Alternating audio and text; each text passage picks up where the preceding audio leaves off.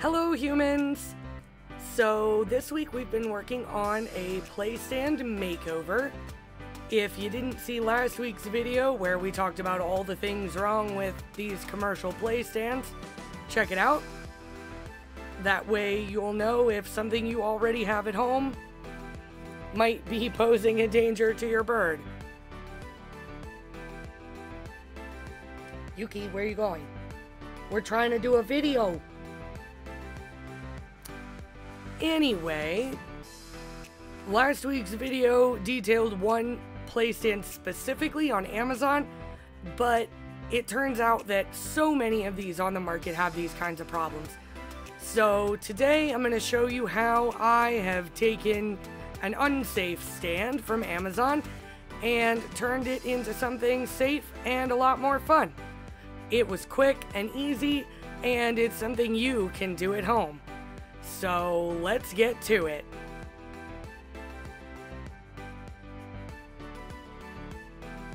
The first step to our playstand makeover is to remove all of the unsafe hardware and toys. I've taken off the spring clips, which can impale a beak, and removed the unsafe bells.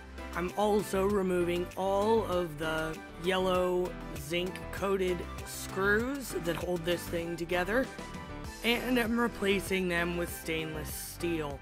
All of the hanging hooks were galvanized, so they are being replaced with stainless as well, and I'll be putting together a new housing for our stainless bowls. I decided on a platform as the new bowl housing.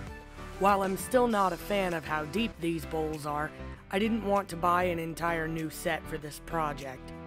I used a piece of untreated pine 1x4 and a hole saw to create the bowl platform, then sanded and cut it to size. This would be attached to the stand with 2 stainless screws later. This is my favorite part of this kind of project. While I always have a general idea what I want to do, in this case add some natural branches, I don't tend to plan things out exactly.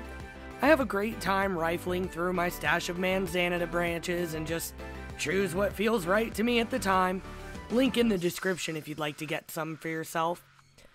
I replaced the original dowel rod crossbar with a nice manzanita fork, and then attached the new feeding platform to the top rung. Even when using stainless hardware, I highly suggest drilling your holes a touch bigger on the outside so that you can sink the heads in. It just looks more finished that way. I added a coconut climbing rope so that the little birds can easily walk up to the top for a snack, and added a fork for perching and to hang toys from on the upper level. Here's our finished upgraded stand. Unfortunately, camera trouble caused the footage of building the accessories to be lost, but it has a new safe bamboo ladder, coconut fiber climbing rope, natural manzanita perches, a flat feeding platform, and safe toys built on plastic chain and stainless steel wire. This stand would be best suited to tiny birds like budgies or lovebirds, but it's not terrible for conures and other medium-sized parrots. It's still far too small for a cockatoo like Yuki, or the hilarious photoshopped macaw from the original listing though. Thanks so much for watching. I had a lot of fun with this project, and I hope it's given you guys some inspiration and confidence to try some of your own. I'd love it if you'd leave me a comment and subscribe to help me grow my channel. I'll see you next week!